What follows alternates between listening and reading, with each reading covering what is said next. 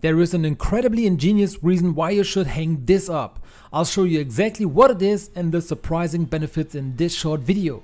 But first we have to prepare the whole thing. And all you need is a paper bag like this, because these are best suited for this. In the best case it should be brown. Grab it now and crumble it up into a ball. Just squeeze it as much as you can squeeze it.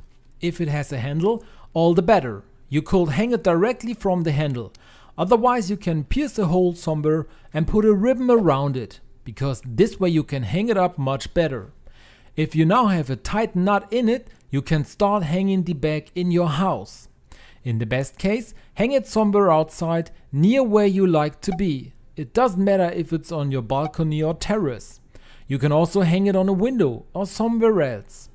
But what are the ingenious advantages of this bag?